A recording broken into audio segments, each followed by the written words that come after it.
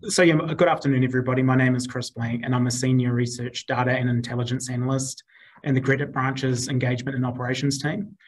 Today, I'll be covering the recent July changes to the rules relating to affordability assessments, the Commission's enforcement approach to responsible lending breaches, and touch on some recent questions we have received from lenders around affordability assessments. So in March, MB, who are the lawmakers, made some initial changes to the new affordability regulations and code guidance, which came into force on the 7th of July.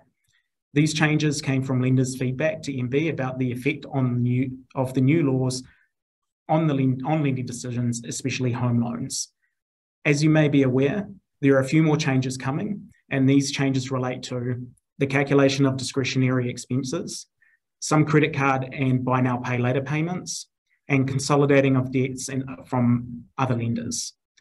Public consultation on these changes closed on the 20th of October, and MB are now considering the submissions. I won't speak about the latest set of potential changes, but would like to talk a little about the initial changes that took place in July. So as you know, the CCCFA and the new regulations combined prevent lenders from lending to borrowers in cash flow deficit, which is causing substantial hardship. Like many of you who draw up budgets for clients as part of your role, lenders must complete their affordability assessments in a two-stage process.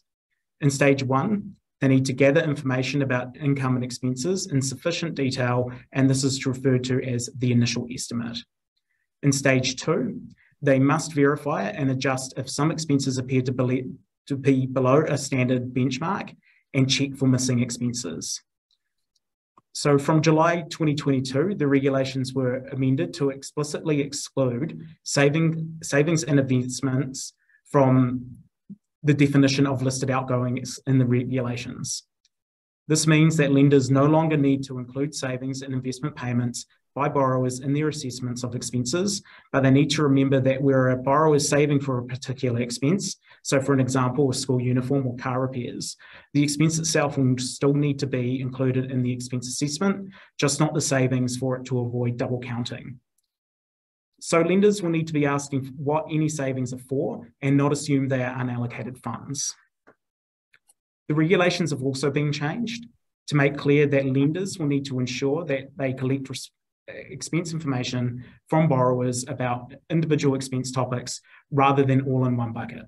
So for example, they need to be asking how much is a borrower's accommodation, their utilities, transport and payments of debts and insurance. So this is opposed to what are the total debts or the total living expenses. So changes also took effect to the code also took effect in July. Keep in mind that the code is guidance only and lenders don't have to comply with it, but they must comply with the law and the regulations.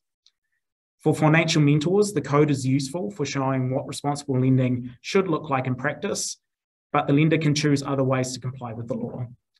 The code now provides additional guidance for the two-stage process.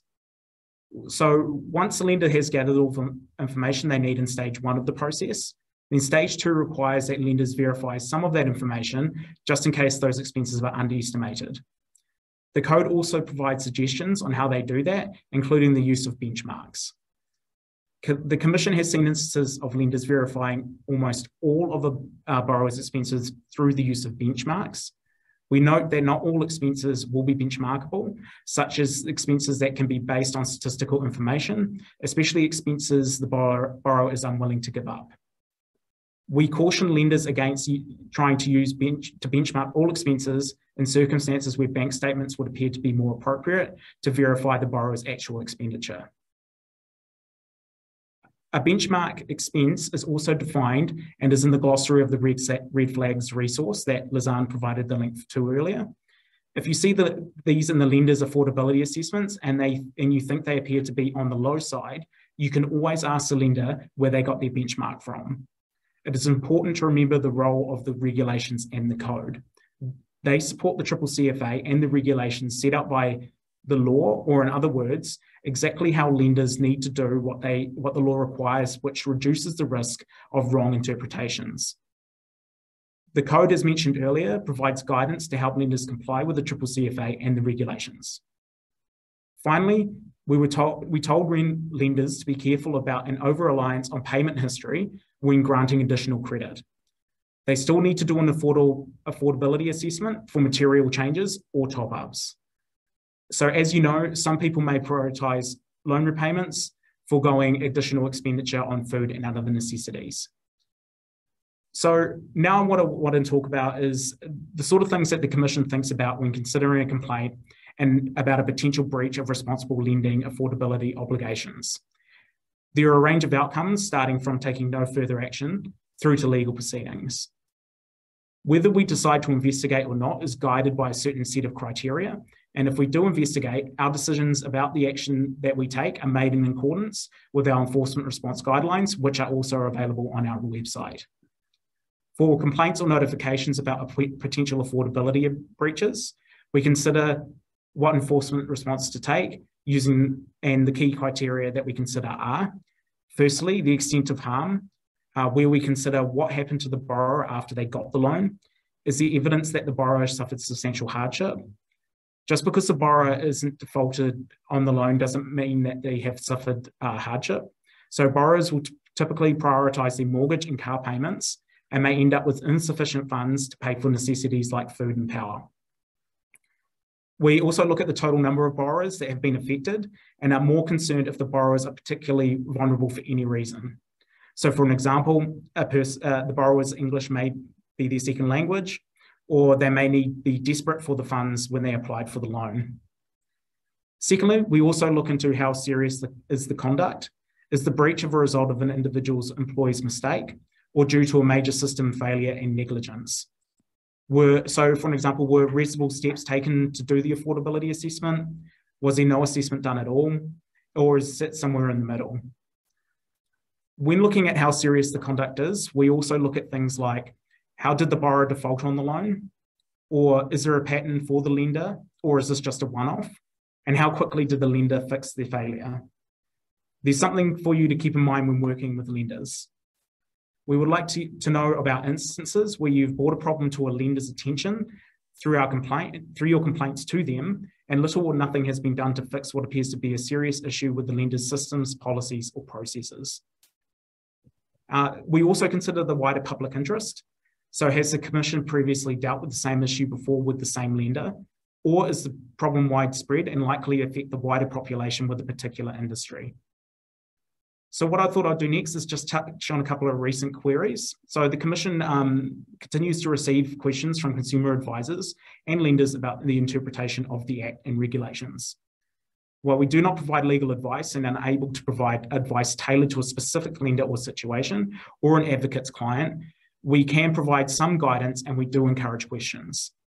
The questions we receive help us inform about the public guidance we may be able to provide that can assist advocates exercising their rights and lenders in complying with the law.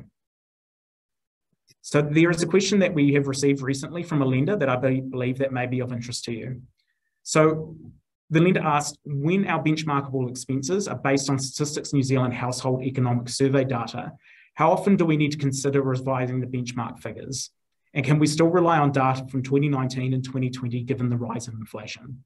So this is a really good question considering the rise of cost of living right now. So under the regulations, as part of the stage 2 process, lenders have the option to verify benchmarkable expenses through the use of benchmarks. As mentioned earlier, these are only for the types of expenses that statistical data can provide averages for.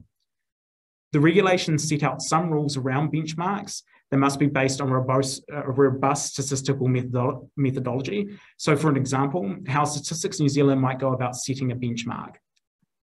Lenders making up benchmarks for their own internal data could run into issues. The benchmark must be recent and it must be reasonable to use in the circumstances, meaning it has to reflect the borrower's likely relevant expenses.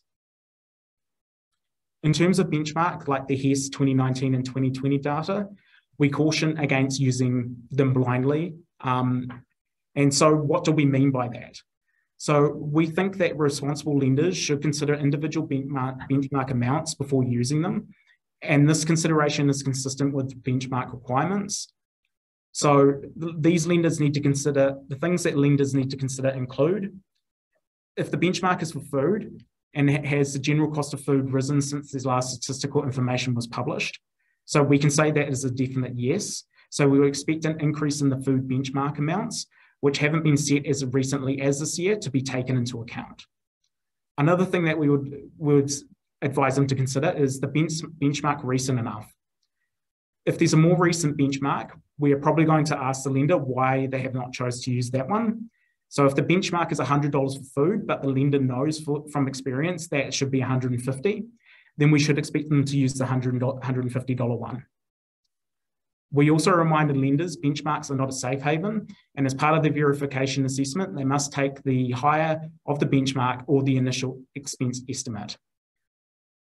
As mentioned earlier, if you're concerned about a lender is using a benchmark that is out of date or completely out of sync with reality, then don't be afraid to question it and ask where it came from. The regulations say benchmarks need to be recent and reasonable to use in these circumstances. Another important thing that the Commission looks at at the way lenders use benchmarks.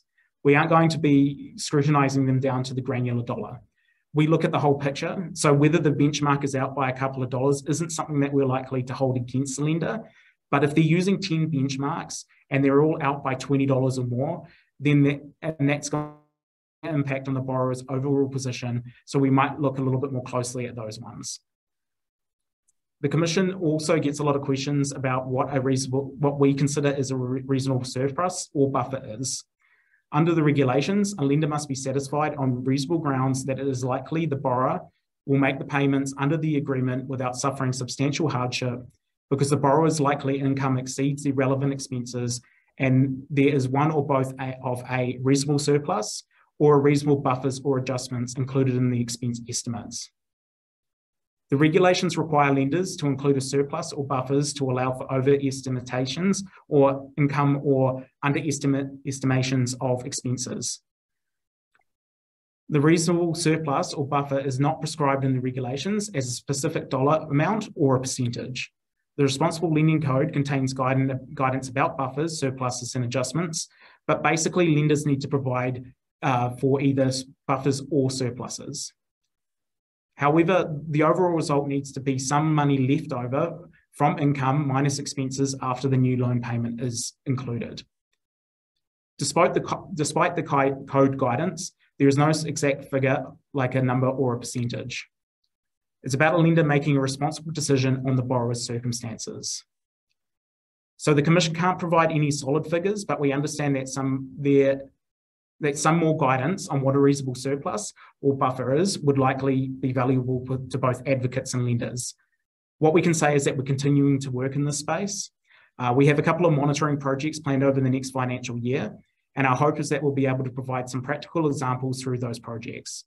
So continue to watch this space, and thank you for your time today, and I hope the information provided here has been useful to you.